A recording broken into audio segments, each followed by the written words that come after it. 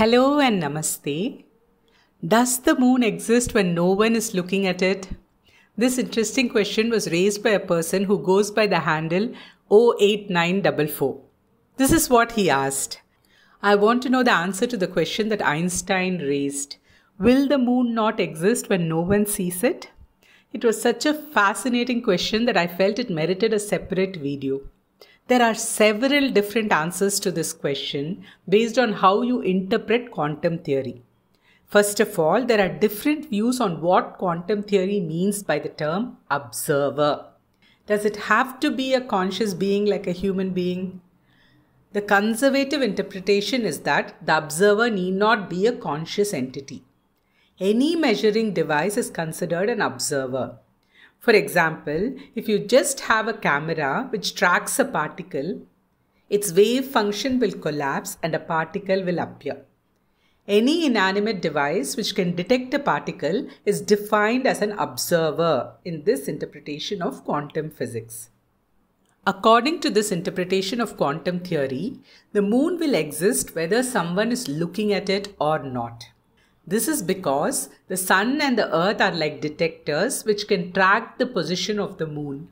Sunlight falls on the moon and the earth's gravity interacts with the moon. You can think of them as large particle detectors which force the moon to take a certain shape and position and stay that way. The moon is being continuously measured, as it were, by the incoming and reflected sunlight and by Earth's gravity. So it would always be there. Whether or not any humans are looking at it is irrelevant. This interpretation, however, does not explain several experiments in quantum physics which suggest that a conscious observer is essential for particles to appear. Just having a measuring device or a particle detector alone is not sufficient for the wave function to collapse. I want to take you through some of these experiments. These experiments are pretty complex to explain in detail. I'm giving a simplistic description here. If you wish to know more about these experiments, I have given the references in the description of this video. As I mentioned several times in my previous videos, the double slit experiment is the most famous experiment in quantum physics. It proved that particles behave like waves when they are not observed, and they behave like particles with a definite shape and form only when they are observed. Let's begin by understanding the basic form of double slit experiment. This experiment gets its name because of a screen with two slits which is at the center of the experiment. Here is a simple explanation of how the experiment works. Let's assume you are throwing tiny balls at a screen with two long holes or slits at the center. Most of the balls will bounce off the screen, but some balls will pass through the slit and hit the wall at the other end. This wall is a detector which will record and mark the points where the balls hit it. Now let me ask you, what will be the shape of the mark that these balls leave on the wall? It will be two vertical lines aligned with the two slits. You will not find marks anywhere else on the wall because they could not have passed through the screen at any other place. The slits are the only part of the screen that allows the balls to escape the screen and hit the opposite wall. This is how the experiment was set up. Scientists shot a set of electrons which have a definite shape like our balls at the double slits and expected to see two lines on the other side. Instead, what they saw was an interference pattern. When does an interference pattern occur? It will occur when you send waves instead of particles towards the slit. When two waves collide, they form an interference pattern. Let's say you drop a pebble into a still pond of water. You will see ripples form on the surface. This is a wave propagating through the water. Let's say you drop two pebbles into the pond. You will have two waves which will collide with each other. This collision will create a pattern like this. It is a cross-section of this pattern that you see on the wall when you send electrons through the double slit experiment. Let's see how this happens. Although you're shooting electrons at the slits, it is not an electron, a particle with a definite shape and form that is moving towards the slit. Instead, each electron becomes a wave, and it is this wave that moves towards the slits. This wave then passes through the two slits. When it emerges on the other side, it emerges as two waves from the two slits. Like ripples on the surface of water, these two waves overlap and form a pattern. What you see on the opposite detector wall is this interference pattern. You see a series of lines with different levels of brightness. Think about it for a second. You're shooting a set of particles, but what you are seeing at the other end are waves. How is that possible? Scientists wanted to see how these particles are becoming waves. What if we can track the movement of these electrons? What if we can observe which of the two slits the electron is passing through? They placed a detector in front of the slits, which is something like a camera which takes a picture of the electron as it passes. Something really strange happened when a detector was placed in front of the slits. The waves completely disappeared. You only see two lines on the wall beyond the double slit. You do not see the interference pattern. The electrons behaved like particles in the presence of a detector. As soon as you removed the detector, the lines disappeared and the interference pattern reappeared.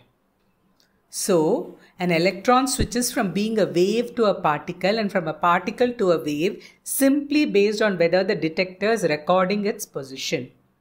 How strange is that? A wave is becoming a particle when it is observed. When no one is watching it, it behaves like a wave. It is the act of observation which brings the particle into existence. Now a question arises. Who is the observer here? A particle detector is an inanimate object. In this experiment, it is the detector which is causing the collapse of the wave function. It is the detector which brings the particle into existence. You could argue that the fact that this detector has been placed by a human is not relevant. A human being is not really required. An observer need not be a conscious entity. Many physicists make this argument. Their answer to Einstein's question is, yes, the moon exists when no one is looking. A conscious observer is not required to bring particles into existence. Any detector will suffice. The sun's light and the earth's gravity serve as detectors for the moon. However, there is a fundamental flaw in this argument. How is the detector which you place in front of the double slit to track a particle different from the wall on which these particles fall after emerging from the double slit? Both are technically particle detectors. The wall too records a particle when it hits it, and the detector too records a particle when it passes through it.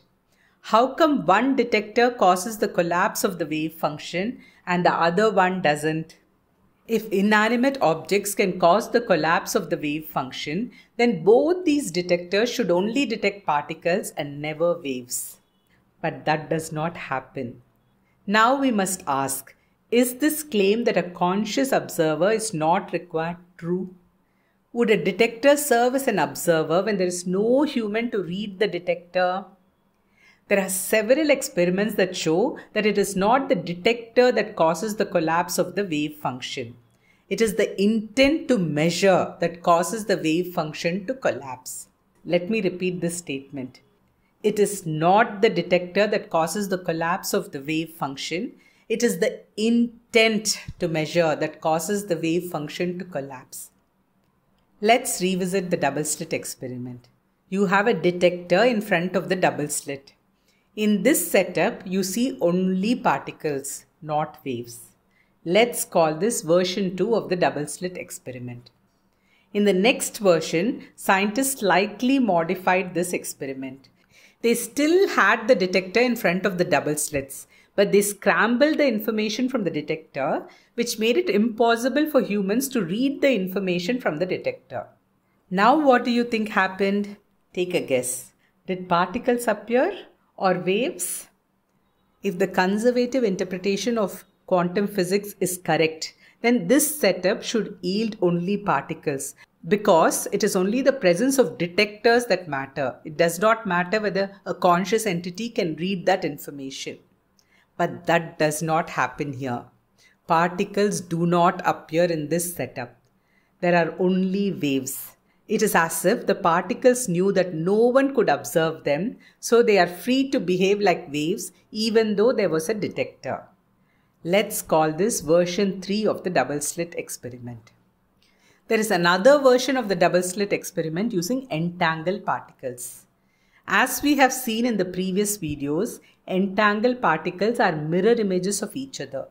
When you observe one particle, the other particle automatically assumes the opposite properties. The advantage with entangled particles is that you can use one particle in the double slit experiment and observe its twin. The detector is not recording the particle that is going through the double slits. Instead, the detector is recording its twin, which is not part of the experiment at all. What do you think happened in this setup? Even though you are observing only the twin, the other particle behaves like it is being observed. It does not exhibit its waveform. It behaves like a particle. This is version 4 of the double slit experiment. Now, scientists tried another version of this experiment, which we will call version 5. What if we observe the twin particle after the experiment is complete? You place the detector far away. So by the time the twin particle reaches the detector, the other particle has completed its journey through the double slits. Since you have not yet made the observation when it is passing through the slits, this particle should behave like a wave, isn't it? But something incredible happens. This particle behaves as if it knows that its twin is going to be observed after the experiment is completed, and so it behaves like a particle. In this setup, you do not see any waves. You see only particles. I want to reiterate that this is a simplistic description of a complex set of experiments. If you wish to know about the actual experiment, please look up the references I have provided in the description. These experiments, versions 3, 4 and 5, prove that it is not the inanimate detector that causes the wave function to collapse. It is the conscious observer that brings the particle into existence. Let me summarize the findings from these experiments. In the absence of an observer, there is no particle. There is only a wave. A detector alone does not cause a particle to appear. If a conscious observer cannot read the detector, then particles do not appear. Only waves appear.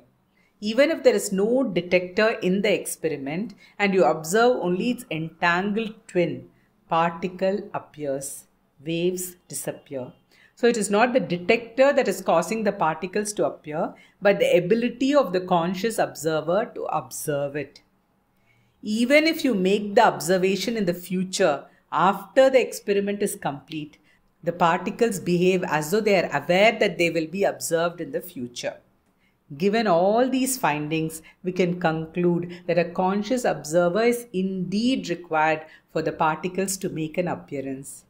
Extrapolating this to the moon, which is nothing but a large collection of quantum waves, we can say that the moon will not exist if there were no conscious beings to look at it. How mind-blowing is this? That's it from me. Thank you for watching. Please subscribe and press the bell icon for reminders. Please share it with your friends and like-minded people. Until next time, Namaste.